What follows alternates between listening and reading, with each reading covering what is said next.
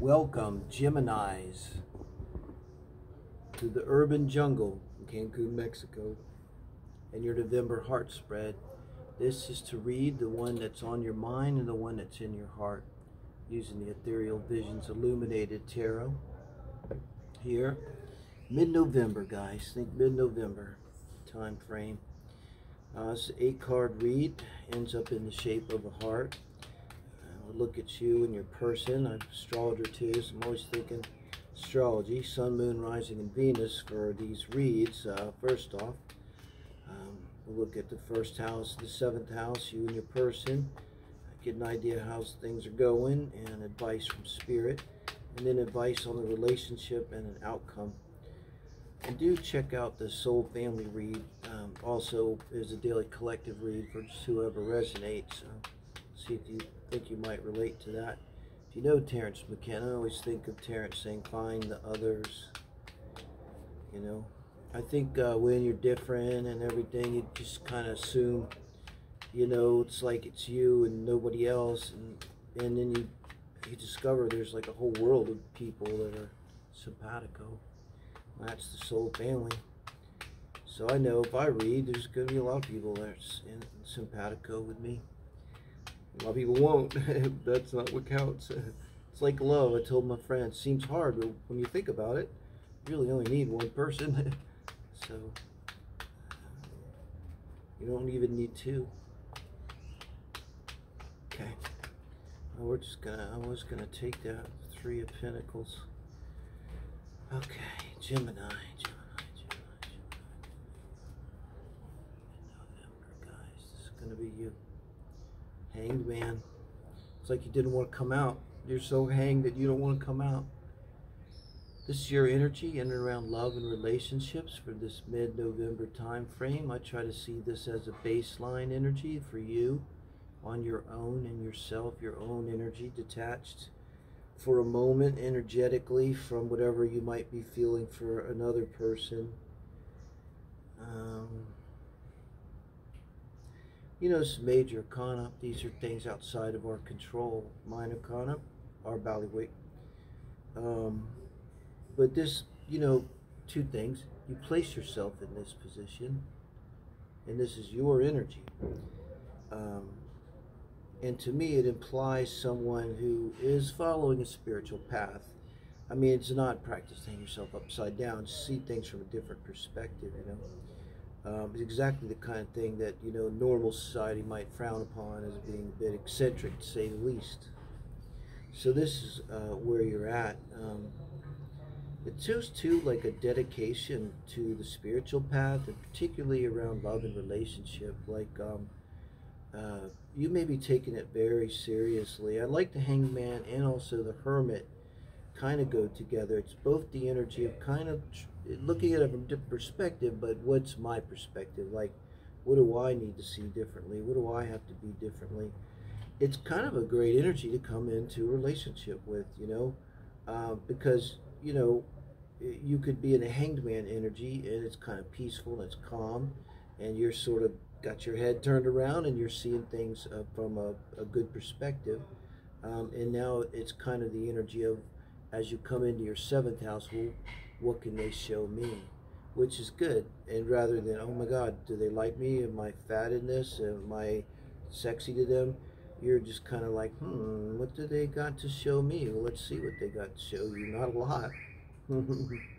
Yeah, they're being difficult. So your person, this is their energy in and around relationship. Again, detached from you, looking at them, a baseline, kind of where they're at. So remember, you're probably meeting this 2 of Swords energy, which is a terrible energy to come into a relationship with. It probably means they're still like emotionally or involved or even physically involved with someone. It hasn't actually been severed yet. And so another thing about the Hanged Man saying could be the downside to the Hanged Man. There can be an energy of fear of intimacy on the scale to, I know I'm just not ready yet. And I know I'm just not ready yet is cool. That's like what we're supposed to do. But if it's kind of like, no, I'm ready, and I'm kind of really just afraid now to get, you know, vulnerable again, you might choose someone that's in this energy, just saying, or bring them to you. energetically, Gemini, because like with this person, it's like no matter what you do, you know, they don't know what to do. This is like saying, I don't know what to do. I just don't know what to do. To themselves, they're saying that, to their friends, maybe to you. How you're feeling about them? Three of Swords. Wow. So if you're feeling about them in the Three of Swords energy, clearly you feel hurt by them. I think you were holding yourself out, and it was a lot of this Hangman energy is protective energy. Mostly what we're doing. We're not assholes, by and large. We're trying to protect ourselves in one way or another. And so they did this to you. They made you feel this way. The Wheel of Fortune. Clarify the Wheel of Fortune, Spirit. Got the Four of Swords on the bottom of the deck with the Empress card. Okay, guys, what happened was they chose a Taurus person, strong Venus person, man or woman. I think they literally chose them over you. Sometimes this does mean choice, you know, but it's like they came into your relationship, and I think they took advantage with this. Actually, it's a Jupiter card, right? I think there's some element with the Wheel of Fortune where they took advantage of something of you, but they literally choose this, who to them is an Empress, and that's got to be hard, because then you may see the person they choose as an Empress like, I'm not good enough. Male or female, the Empress energy, feeling really good enough, ample, being able to provide for even others, and being, you know, Venusian, and Venus and Taurus, heaven on earth, bountiful. And this is your advice. Queen of Pentacles energy now. I feel like we're in a tussle here. I don't see this as a relationship unless, you know, you were to somehow attach onto it. And Queen of Pentacles is very much saying, don't do that. Know what you are here. You might be in Hangman position, but you're Queen of Pentacles. And Queen of Pentacles can meet the Empress. That's fine. You know, that's someone that can meet the Empress, you know. You might say the Queen of Pentacles in line to be the Empress, you know. And this is advice from Spirit in relation to your person. So it's trying to tell you, don't judge yourself. And you know, I know this is corny as fuck. This, to me, right now, it's screaming, rejection is God's protection. Rejection is God's protection. It's like the reason you're feeling rejected right now is you are being protected. This comes under the Queen of Pentacles. Queen of Pentacles can take care of you. It could be like a blessing, too, having enough. The Eight of Wands. So this energy is coming out to you. I got to tell you, it's purely sexual energy. So they're projecting onto you some inner conflict. Remember, this is your first house, projecting your animus out to look at this reading. It's always kind of like Synastry. In Synastry, you could see these things being repeated, these themes, you know. And they come at you like some kind of opportunity.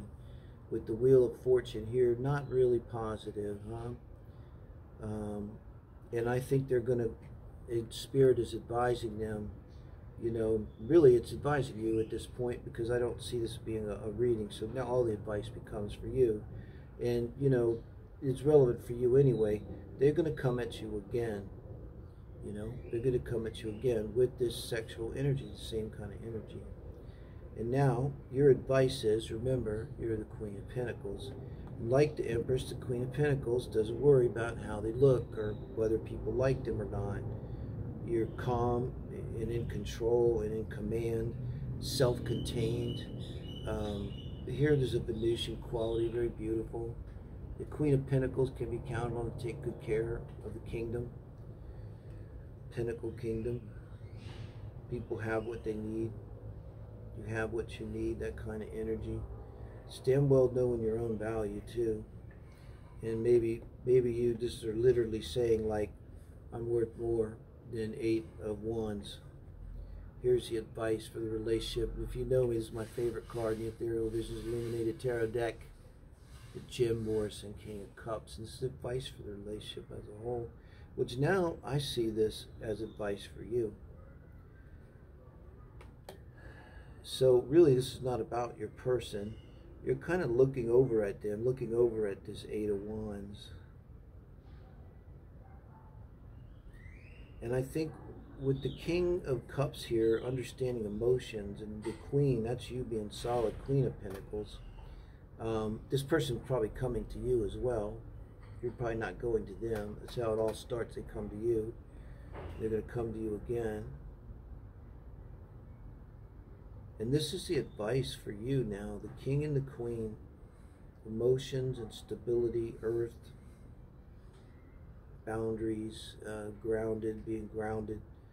And a master of emotions, emotional intelligence, emotionally. We started off wondering, the Hanged Man.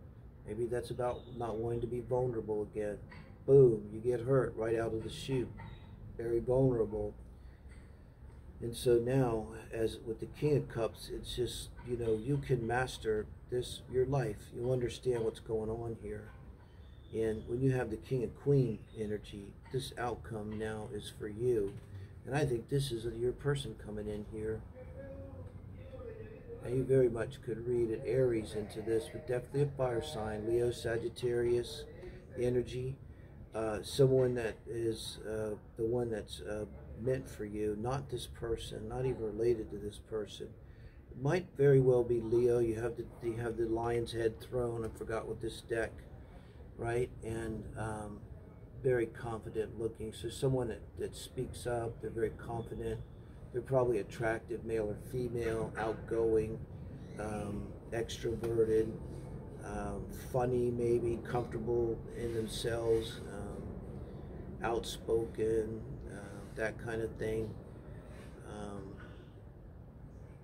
Affable, likable, life of the party.